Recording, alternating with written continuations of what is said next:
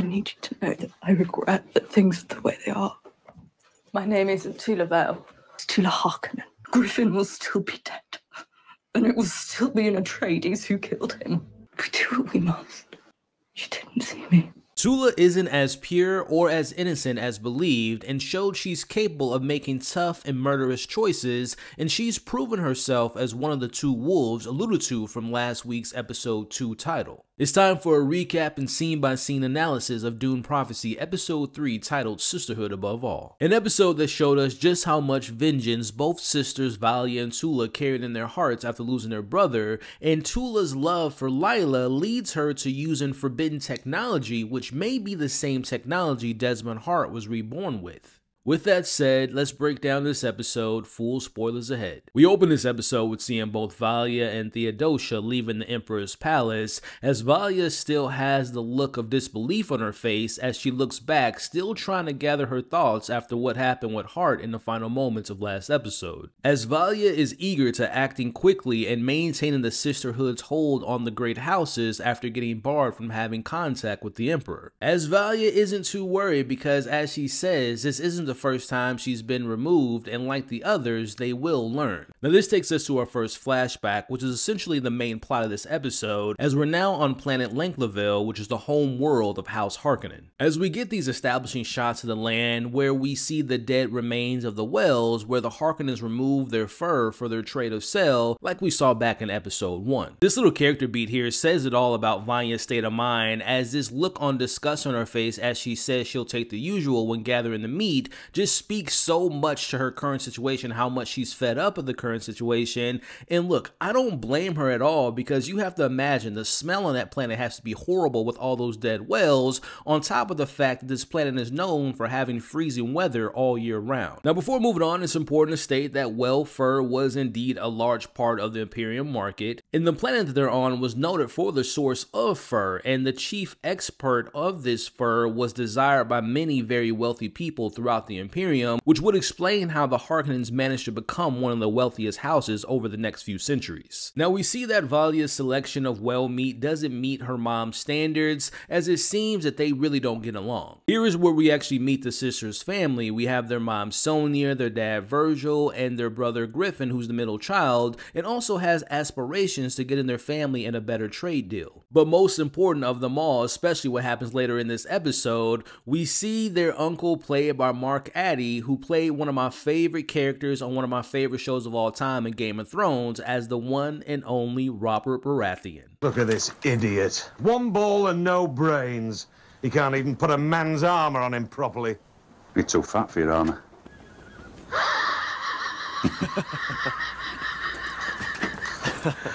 Oh, it's funny, is it? Now it's here that we get the quick backstory of Tula getting her most prized possession from her brother, which was a whale's tooth that he carved himself. Now you'll remember that she gave this to Lila back in episode 2 as a gift before she took the agony. Now their uncle says that Vorian Atreides, who's recently resurfaced around the capital, as Vanya sees this as an opportunity to correct the history books of the Harkonnens' name being viewed as cowards during the war against the thinking machines and reclaiming their status. Now for those that might have forgotten, we found out in episode 2 that Kieran is actually a descendant of Vorian, who again was labeled as a war hero and responsible for ending the war in the flashback of episode 1's opening sequence. But also remember that Vorian is said to be the one that really sparked this feud between House Atreides and House Harkonnen by calling them cowards. As Valya mocks her father's position as the mayor of the town, because as she mentions, his great-grandfather was the real hero of the war against the machines, and he should have been given all of the praise instead of Vorian, a mistake that Valya clearly hasn't forgotten.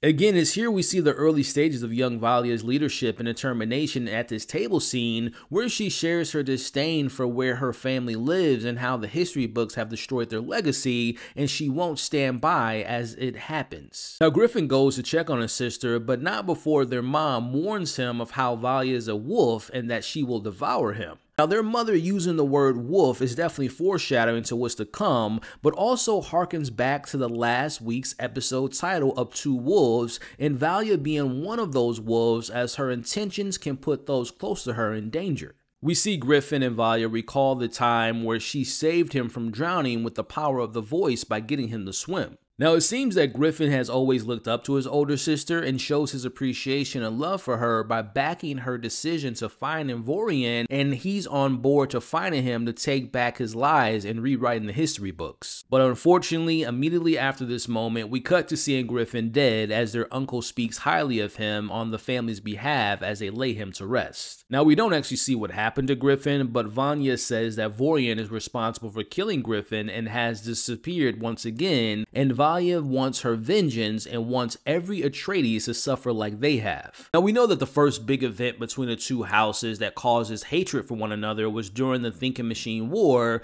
but this particular event just added more to that story. It's the moments like this that I was excited to see this show, as we're getting the Harkonnen perspective versus what we've seen in the movies, which show the Atreides as the heroes. But as they say, there's always two sides of the story. And as an audience member, we can understand why the Harkonnens have such hatred towards the Atreides, and it makes you understand that the show is really about the Harkonnens' backstory and their complex family history. After being looked at for having Griffin killed, we see for punishment, Valya is sent to Wallach 9 to serve in the Sisterhood. Man, I gotta admit, this 10-minute sequence added so much more context to the character of Valya, as it showed how she views the disposition that their family finds themselves in, and how she was so determined to get their name back on the map. We also saw, obviously, her hatred towards this planet, but also her spitefulness towards the Atreides, which really makes me wonder what she's gonna do in the present timeline if and when she ever comes across Karen Atreides. Now, this brings us back to the current timeline, where we find Valya listening to the other sisters, making rumors that if Hart was truly marked by the maker Shia LaHood, and if so, that being the only reason to explain why he wasn't affected by the Superior's mother's powers of using a voice on him. She advises them to return to the houses and counter any rumors attempting to discount their hold on the Emperor, as she sets sights on regaining their hold on him. Now, Michaela gives Valya the news about Lila from her sister, and hears the words that were spoken through Lila from Raquella about the key to the reckoning, and Valya immediately cracks the riddle and knows that it was in reference to Hart, as Valya believes that a trip home will help her figure out their next moves. Now, last week, a lot of you all pointed in the comments that you all felt that the riddle was pointing towards Desmond Hart, and it definitely makes sense. The whole twice being born being key, and the idea of him being born man and then dying of a man, but then having being reborn by the spice on Arrakis. Now, I have a theory that I'll be sharing a little bit later in this breakdown, because I don't think Hart was the one that Mother Raquella was speaking of.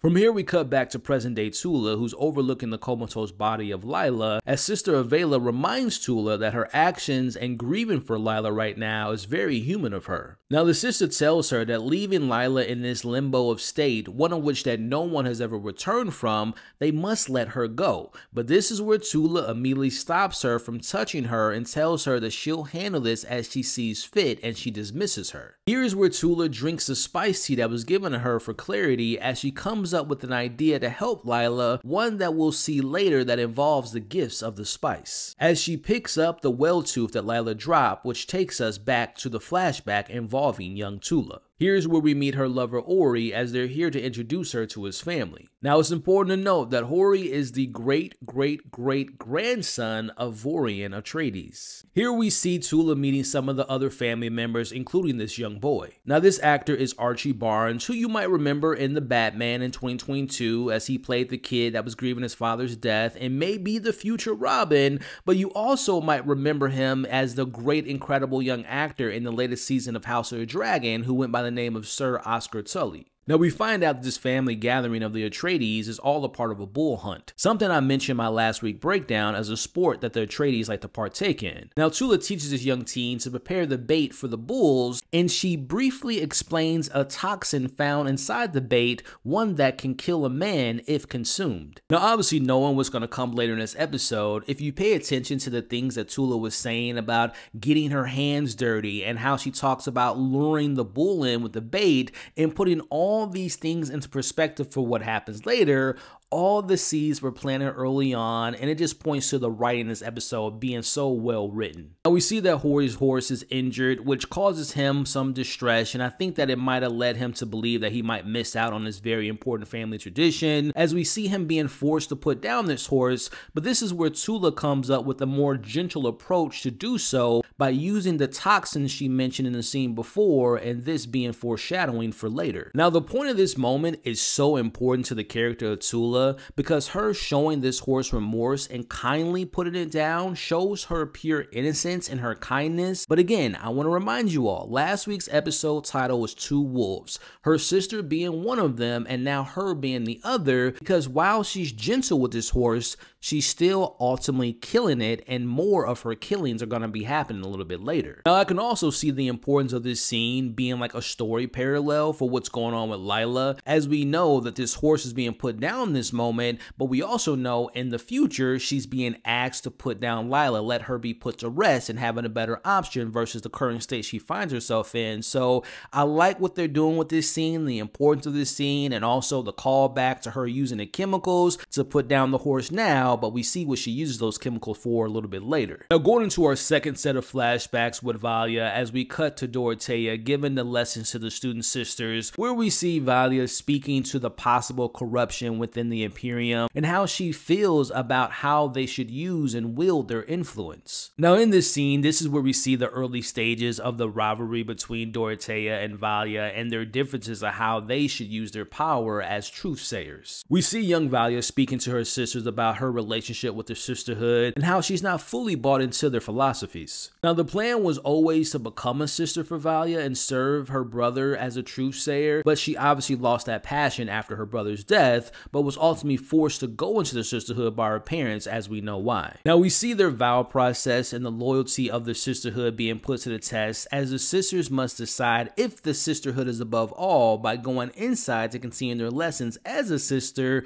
or they stay outside in the bad weather to meditate on if this is a decision they're fully capable of making. Now, we see Valya as the last person to remain outside, as Dorothea shows her lack of faith in her as being a part of the sisterhood. Now, shortly after, a ship arrives and we see the sisters getting off the ship, and as we see Mother Superior Raquella sees Valya still outside in the rain. Now, as the Superior Mother reaches out to her, we see she uses the voice on her, but this doesn't stop Mother Raquella from inviting her inside, especially after witnessing what she's capable of. Now, in this scene, Raquella tells Valya that she's never experienced the voice before, which makes, according to the show's canon, Valya is the one responsible for creating and the first user of the voice. Again, I'm thinking that this is show canon, so I'm asking this to my book readers out there.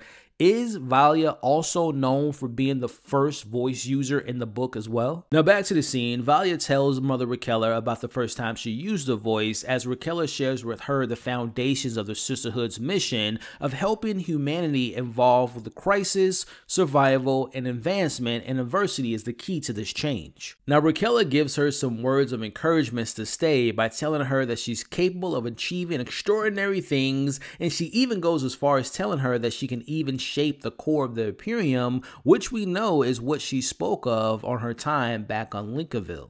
This scene just reminded me so much of seeing Tula last week telling Lila how she should go through with the agony and kind of giving her words of encouragement, which just goes to show that the sisterhood is so good at getting into people's heads, even their own sisters. Now, speaking of Tula, going back to her second flashback, we see that the Atreides are preparing for the hunt as Tula gives the young teen food for the Atreides, not knowing that this would be their last meal, as she watches them gather and consume it. Again, remembering that what's inside of this meal is the same toxin she took from that bait. Now, we see Tula and Ori sharing a moment of intimacy after he proposes to her after only dating for a few months. Now, last week, I saw that some people mentioned that they were uncomfortable with the sex scene, and some people saying that the sex scene was unnecessary. And look, to each their own, but for me personally, I prefer when shows have, and movies also have, like these more mature moments, but more importantly, it has the sex scene have a purpose. In my eyes, I felt that last week's sex scene was just showing the levels of manipulation that people will go through, and we see that same tactic being used in this moment as well. To me, Tula sleeping with Ori to disarm any doubts and basically make him think that she will agree to marry him, all while having the plan in motion to end his family's bloodline. Now we cut to the next morning where Tula, who's been going by the last name of Vale, which I think she just literally took the Vale after Lincolnvale, her home planet, and she never went into any detail with Ori about her family. She takes this moment to share her true identity with him as a Harkonnen. Now Ori proves that he is an Atreides, showing his nobility as he tells her that she was born into her family's name and born into this family feud without her doing, and he accepts her for who she is, not because of her last name, and he tells her that they're gonna rewrite the history books and rewrite their own future together. But unfortunately, Tula has her own plans to rewrite history as she shares with him that she can never forget or forgive what his family did to hers by obviously killing Griffin, and it was in this very moment that I knew what she just did, especially when she tells him that he didn't really see her, which is something that he said to her the night before about who she really was. Again, recalling all the scenes that Tula had with the young teen of her showing him how to cut the animal and her mentioning that the poison in the sack could kill a human, as we see that she put that same poison in the celebration food from the night before, killing all of the men. Now look, I don't want to speak hyperbole and say this is like some red wedding types of shock because obviously we haven't spent that much time with these characters, but I will give the show its flowers by completely surprising me by having this poor innocent Tula committing these murders. And look, I mentioned it in my breakdown last week and also in my trailer breakdown as well. I knew that we would eventually maybe see this darker side of Tula, and eventually here it is. As Ori sees his family all dead as she poisons him by putting him down with the same needle she used to put down his own horse. Now as Ori dies in her arms, we see the teen boy sees what just happened and she looks at him and tells him to go as a bull finally arrives after smelling the bait that was set up for the bull, but it was used for Tula's murdering. Now I got a couple questions for you all in the comments below. No right or wrong answers, but after knowing what we know about the Atreides and what they did to her family, was Tula wrong for doing what she did? Now my next big question is, obviously we saw Tula let the teen boy go, which makes me think, who did he grow up to be? Is he Kieran in the future? Is he maybe Horus? And if he finds out who she is, will they be seeking their vengeance? Now if you all take a look at the screen now, this is the credits of this episode, and you'll see that the teen went by the name of Albert, but you notice that the show didn't give him a last name. Now, of course we're all assuming that he was an Atreides, but why would the show go out of its way to not show us that he has an Atreides last name,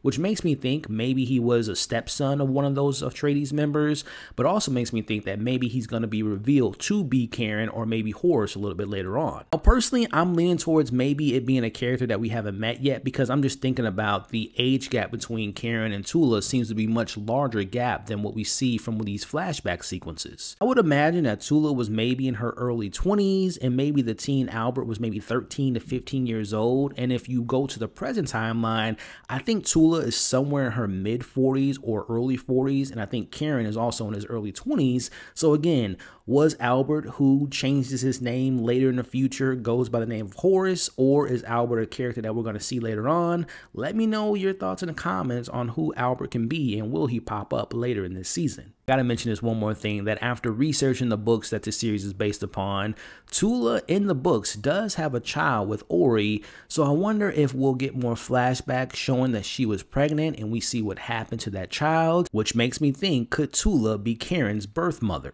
I want to relate this to the Lila character who was just created for the show. Lila is not a character, has no ties to the books, and I wonder if they're doing the same thing with Karen, where he doesn't, as far as I can tell, Karen isn't a character from the books. So could Karen actually be like a half Harkonnen, half Atreides and be the son of Tula? Let me know your thoughts about it in the comments below. Now back to our last flashback of the episode, where we find that Valya and Mother Raquella have grown closer, and Dorothea sees this as well. Now this is where Mother Raquella shows Valya her life's work and showcasing the genetic breeding process, as Valya without question understands this entire process, as she also learns that the technology being used to create this is forbidden, meaning that the superior mother was using thinking machine technology even after it was responsible for taking her own husband's life. Now after discovering During this, we see Valya shares with her sisters that she's going to be next in line as the Mother Superior, but she also shares with them the power of the voice, to their amazement, as Mother Rakela watches from afar. Now, Mother Rakela calls her granddaughter and Valya as the strongest of the sisters and puts them to the test. She sees them both as leaders and also notices that they've managed to gather their own followings, which weakens the sisterhood. Now, to move forward, she wants them both to become Reverend Mothers by doing the agony, but we see Valya withdraws and walks away. From here, Mother Rakela reads a letter to her from her sister Tula. Now, Mother Rakela can't really decipher the secrets within this letter, but we all know what the letter was referring to, as Viola knows that it's time to head home. Now, Rakela realizes how important Valya's last name means to her and that she needs to finish unfinished business back at home, but she leaves her with an ultimatum, and that is to leave and not return, or take care of her business back home and come back a Reverend Mother. Now, we get our family reunion between the Harkonnens as the sisters are now back home, as we find out that this was all a part of a plan between the sisters to kill off the Atreides, as this was revenge for killing their brother. Now, I could be reading this wrong, but it seems that the plan was to only kill Ori because, again, he is the direct great-great-great-grandson of Orion, but Tula took the extra step in killing them all. Take a listen to this audio. Ori Atreides is dead. They all are. I didn't think you could.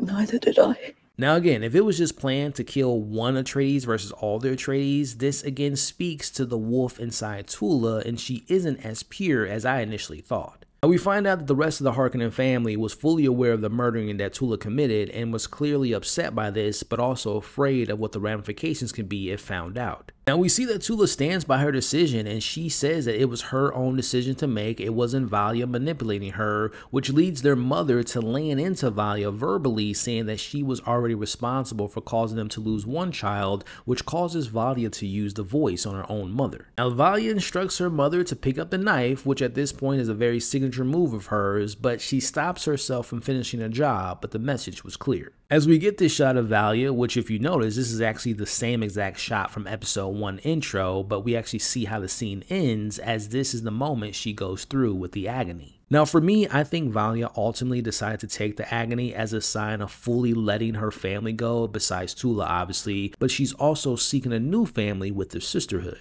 Now, we don't spend as much time in her mind like we did with Lila, but it's important to understand that Valya managed to make it back because she followed her sister's voice. Now, I wanted to point that out because if you all remember, Tula told Lila to follow her voice in episode 2, but we know it didn't work because of Dorothea. It's in this moment that Tula tells her older sister that she's already lost one sibling, she's not going to lose another, as she's going to return to Wellick 9 with her in hopes that the sisterhood will be a fresh start for them both, which Viola responds by promising that it will be and that they now have a new purpose. As we end this episode, we're cutting back to present day, where Tula gathers the sisters to say goodbye to Lila. We see Jen pushing back on the idea that the decision to do the agony from Lila was her being forced to do so by Tula, as Sister Ivola reminds them of the sacrifice that are called upon as sisters as they all say their goodbyes one by one. Now, if I were to have a criticism, it's that I wish that there was more time to flesh out the bond and the sisterhood and the care amongst the sisters to really make their goodbyes have more of an impact for me. Our final scene shows us at the Capitol, which had a Blade Runner vibe, which I was digging,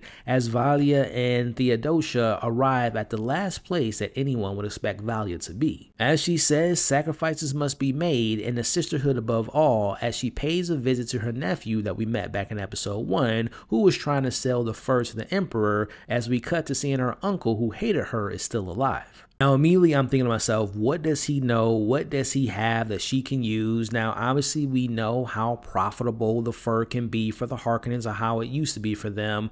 It makes me wonder if she's going to maybe have him sabotage the fur and maybe poison the fur and have the nephew sell it to the Emperor. Now back with Tula, who's cleaning up her station as she gets the equipment to put away, as she enters the archives where the breeding genetics are held. Now remember in the flashback earlier where Rakela showed Valya her life's work, she mentioned that she's using forbidden technology to achieve this, as we see Tula is now using the same forbidden technology which is infused with spice, and she hopes that it will reinvigorate Lila's mind with the right dosage to keep Lila alive, as the camera pans out to show the technology beginning this process. Now after that major reveal at the end, it has me thinking, what if this is similar technology that was used to recreate Desmond Hart? Heart. As we know, born of blood, but also born of spice. The latter being how Lila can be reborn and becomes a weapon like Heart and a tool or a resource for the Sisterhood to use to destroy him, but the question is, at what end? Now stick with me here, but what if Lila turns on the Sisterhood and she's infused with this forbidden technology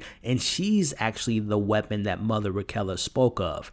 Not Desmond Hart, but Lila. She is the cause of the reckoning. Again, remembering reborn of spice, and we see Tula using the spice to bring back Lila.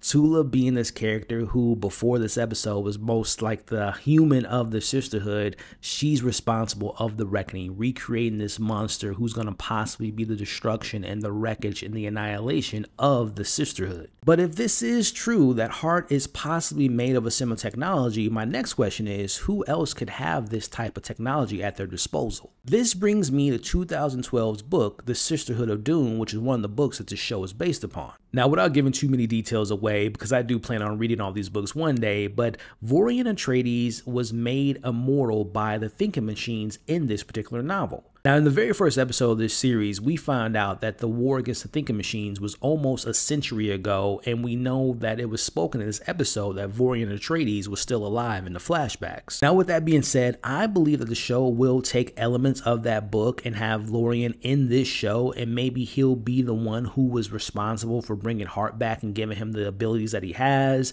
and he brought him back from the dead and put him on the path of destroying the Harkonnens and continuing the feud between the Harkonnens and the Atreides. Now, overall, I thoroughly enjoyed this episode. And I gotta say, it was definitely giving me like House of the Dragon vibes in reference to like young Rhaenyra and also young Alicent, but we get to see it in reverse. What I mean by that is, obviously, we met the older versions of the sisters, but this episode gave us the young versions of the sisters. And I thought the performances by young Valya and Tula were great, speaking to Emma Canning and Jessica Burden. Which, by the way, this is my first time really seeing the performance by Emma. I thought she was fantastic as young Tula, but I am such a big fan of Jessica because she was on this show, one of my favorite shows on Netflix, The End of the Effing World. She was great in that show, and I love that she gets to show her talent in this show. Like, both of those actresses were fantastic in this episode. Which, speaking of this episode, I not only think that this was the best episode of the show this far, but this to me is a prime example of why you give a show enough time to find its footing.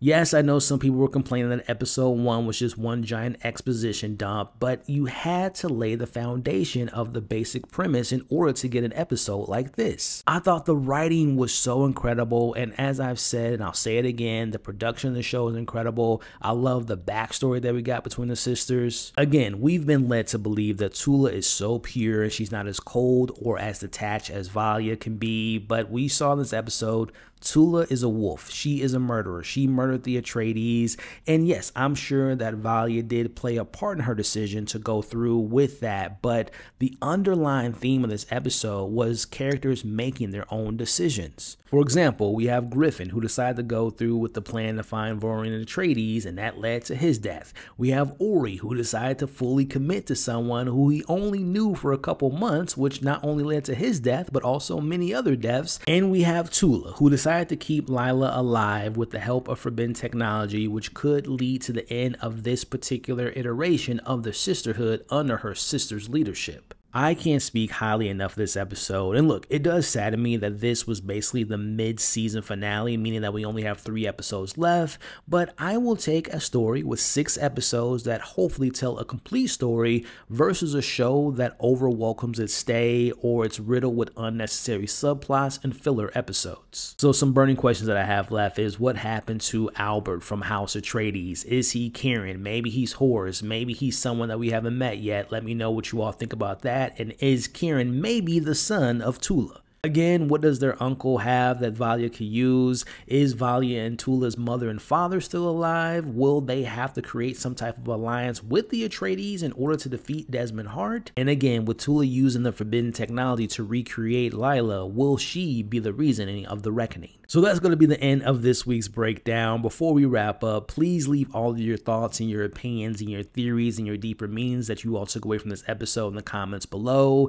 Keep a lookout for my trailer breakdown. breakdown. I did one for episode 3 and I will do one for episode 4, so keep an eye out for that video coming soon. And please support the channel by liking this video, but also sharing this video, and more importantly, consider sticking around by subscribing to the channel and hitting that bell notification. Don't forget that you all are awesome, stay safe, and I'll catch you all on the next breakdown.